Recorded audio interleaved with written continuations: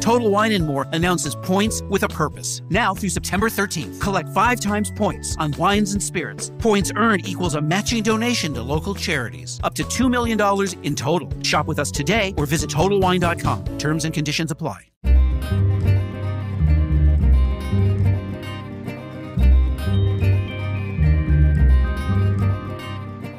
Hey readers, welcome to the Shelf Addiction Podcast, and thank you for streaming or downloading today's Shelf Byte episode. If you're new here, Shelf Bytes features spoiler-free book and audiobook reviews in just a few minutes. I'm your host, Tamara Ford. If you'd like to chat with me about the book reviewed in this episode, you can find me on Twitter and Instagram at Shelf Addiction. In addition, don't forget that you can always find me both in our Facebook group, Shelf Addiction Official, or on the Patreon page. Speaking of Patreon, if you enjoy this show and would like even more content, please consider becoming a Shelf Addiction Patreon subscriber.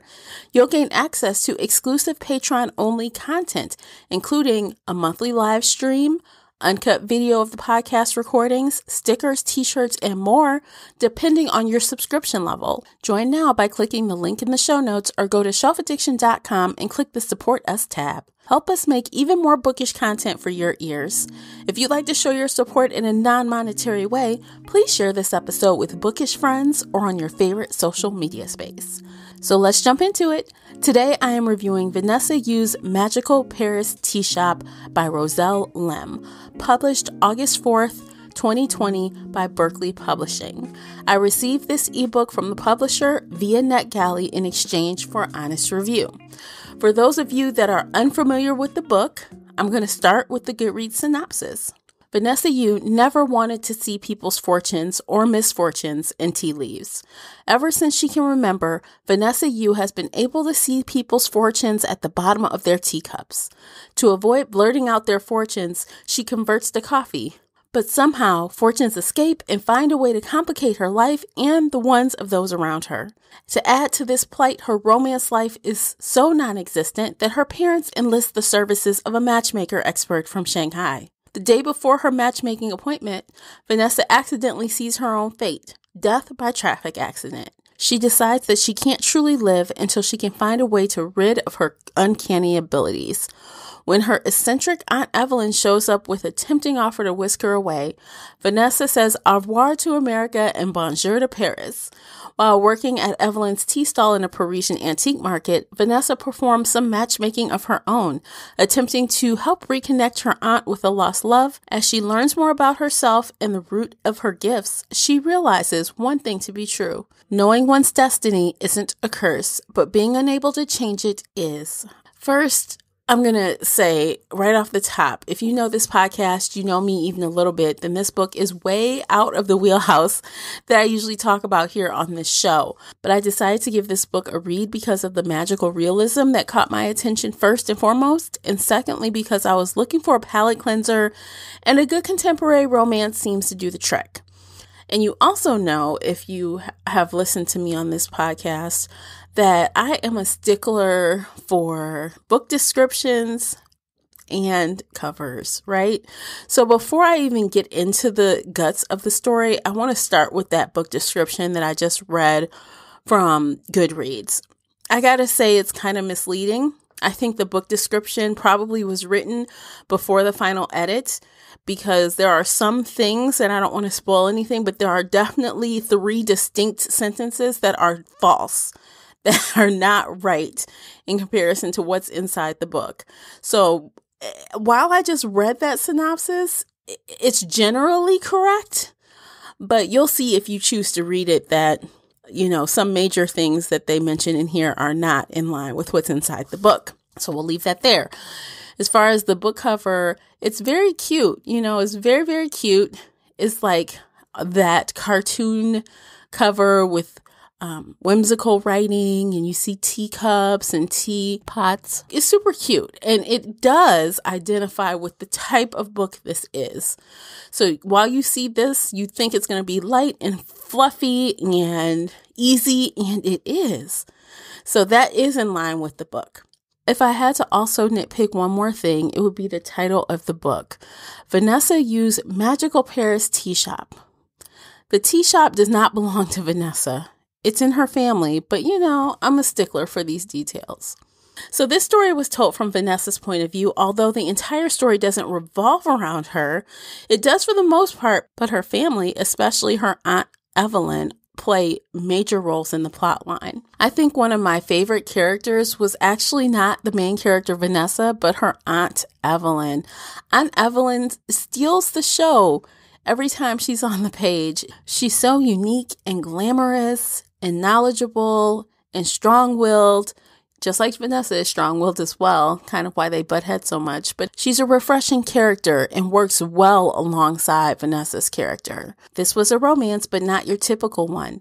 The story took a bit to set up, but once Vanessa was off to the romantic city of Paris, things really started moving. While the romance was light and sweet, you should know there's barely even a kiss. So if you're looking for the characters to hook up or have a hot, heavy romance, look elsewhere. That's not what this is.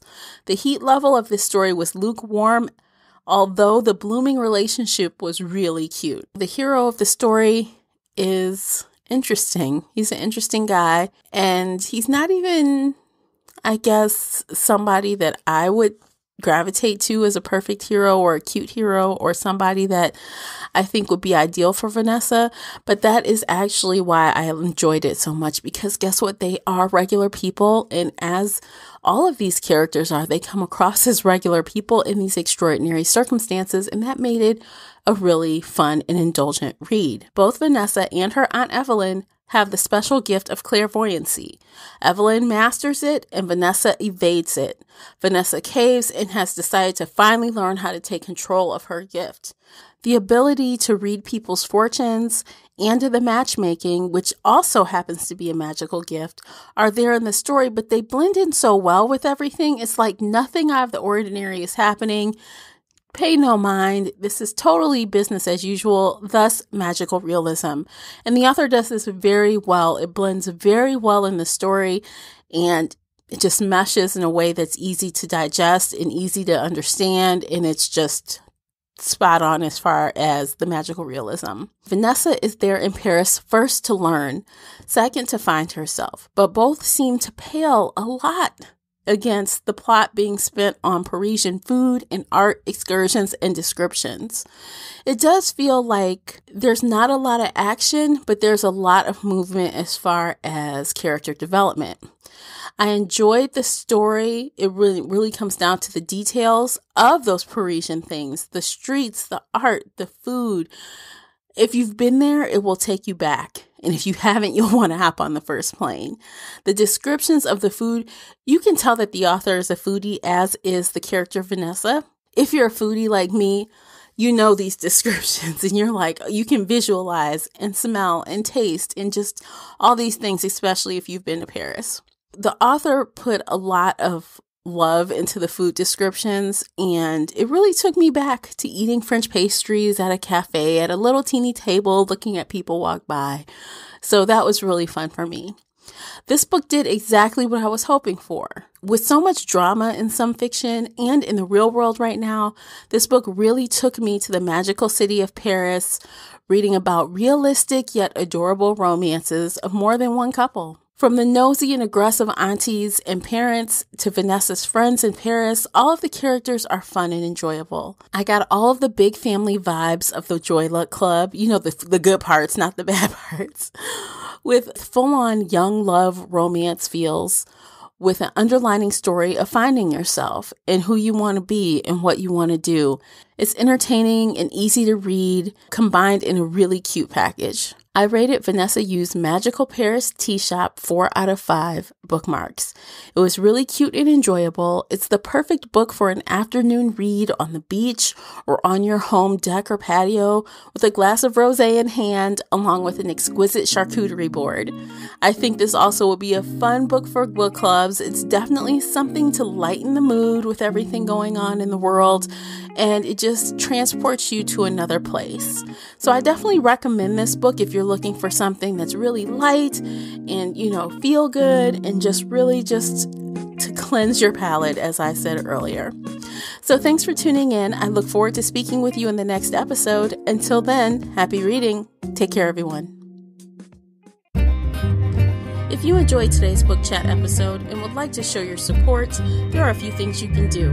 Head on over to Apple Podcasts and leave a positive 5-star review. You can follow me on Twitter at Shelf Addiction. Most importantly, you can share this podcast with friends and family that enjoy all things bookish, including author interviews. Thank you for listening, and until next time, happy reading.